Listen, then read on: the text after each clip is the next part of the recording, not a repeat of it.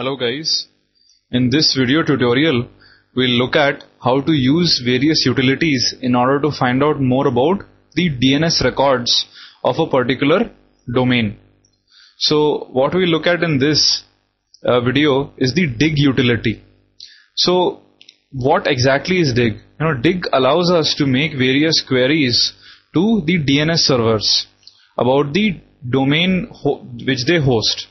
So let's say you want to find out the IP address of google.com. Now a typical example is, let's say you have typed yahoo.com or google.com on your web browser and put an enter, right? After that, let's say locally if you do not have the IP address of google.com in your cache, then your computer will go ahead and make a query to the DNS server which has been configured on it, right? So, and then go ahead, find the IP address of google.com and then go ahead and allow the browser to connect to that IP address. So the same thing we can achieve manually by using the dig command. So using dig, we can query the DNS server to tell us more about a particular domain name. So let's start off. Let's first go ahead and find out the IP address of google.com, and we use the dig google.com command. I can see that. After that we actually see that we've got an answer. And then question of course once again was what was google.com, and in the answer we have these three different IP addresses which have been given, right? So all these three correspond to google.com. This is of course well expected, because google.com basically hosts these thousands of big server farms which all contain different IP addresses. Also the point here to notice is the authority section, in which we have the domain name servers for google.com. So the way in which the DNS servers are actually hierarchically organized is that google.com will have its own DNS servers which will go ahead and communicate with the other DNS servers. Now in order to find out more details about some of the subdomains of google.com, we can go ahead and query these DNS servers directly. So how can we do that, right? So before that, in the additional section, what we see is the same DNS servers which have been mentioned here, the IP addresses of those, right? NS1, NS2, NS3 and NS4, and then you can go ahead and find the IP addresses of these servers, right? So when we actually put in dig google.com, what happened was we went ahead and queried our local DNS server, right? So we can go ahead and force the dig program to go ahead and make the DNS request from a particular DNS server. So how is that done? So as we can see in the authority section, we now know the DNS servers of google.com, right? So let's say we query ns4.google.com for information about Google. So the way to do that is you prefix the @ sign, give the DNS server, and then give it the query, right? So once again we've gotten a reply. Of course the reply looks identical, but the point to note here is that now the reply comes from the ns4.google.com DNS server of Google, right?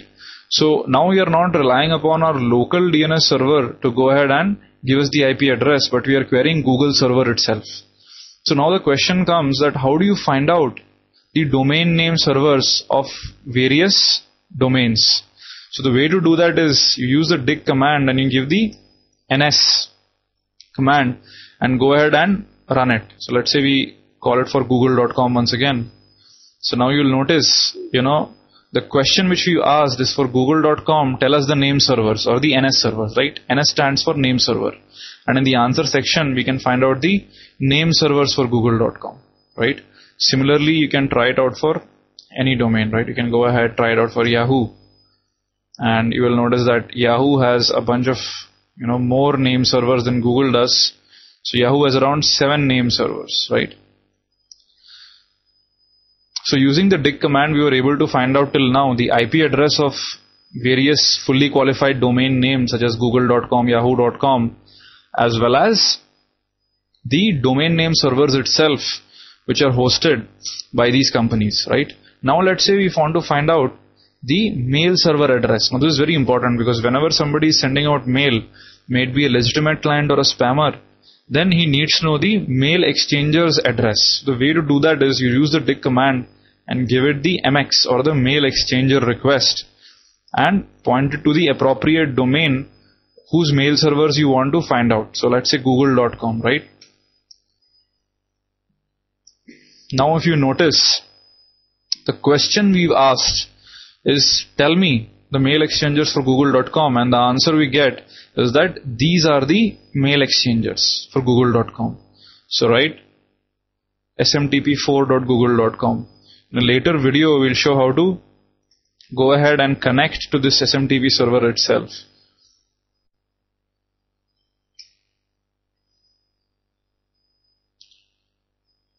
Right, so these are the mail servers of google.com. Similarly, we can run a query for, let's say, yahoo.com as well. Right, and you'll find that now we know the yahoo.com's mail server. Now this is the name. You can go ahead and find out the IP address through the additional section about what exactly A, B, C and all these correspond to. So till now what we've seen is how to go ahead, find out the IP address given a fully qualified domain name, and then after that how to find out the DNS servers of that domain, and then how to go ahead and find out the mail exchanger. Right, so now what would be interesting is if we can go ahead and query the DNS server and tell it to give us all the DNS entries which it has in it. So that is something called a domain transfer.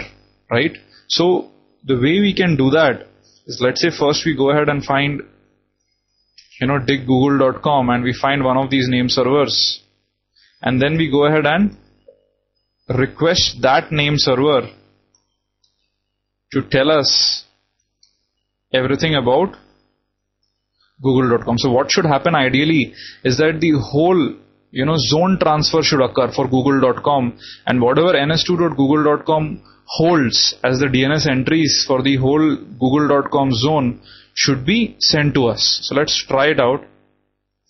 But now what you see is that the transfer has failed, and the reason is most DNS servers basically as a security feature turn off zone transfers. So it might not be possible always to have a zone transfer done.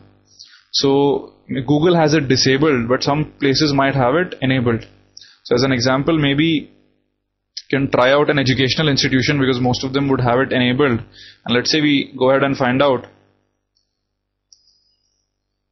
iitg.ernet.in, right? So we can first find out the name servers which are here.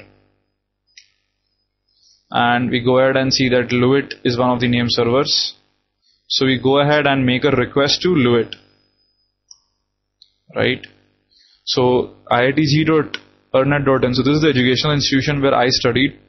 So one of the premier educational institutes in India, and I was lucky enough to be there.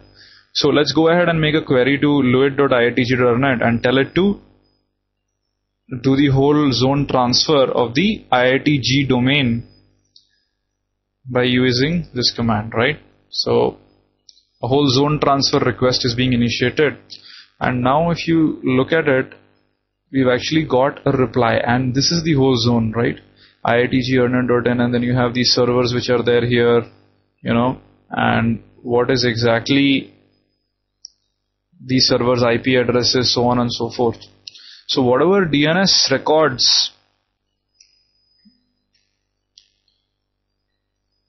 luit.iitg.ernet had about this domain has been now sent to us, right? You can see a whole lot of servers, whatever is there, right? And most of these are actually, been named as shiloi.iitg.ernet.in, webmail.iitg, so on and so forth. So, right, the whole zone, DNS zone, has been transferred using the AXFR command. It's an interesting command, but not most people have it enabled.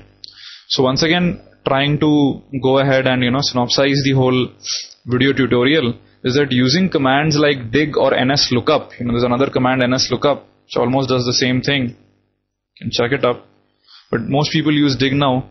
We can find out more about the DNS records of a particular domain. This is very useful because let's say as a vulnerability assessment expert, somebody says, I have this domain xyz.com, go ahead and do a vulnerability assessment, a black box vulnerability assessment from somewhere on the internet. So all you have is this fully qualified domain name. So where do you start? How do you find out what is the IP address? What are the domain name servers? What is the mail server's address? So on and so forth. And maybe if a zone transfer is allowed, you could find out even all the other servers which are hosted on the same network. And this gives you a staging point for more vulnerability assessment exercises as to which servers you need to go ahead and test. Well, that's it for this session. Thank you.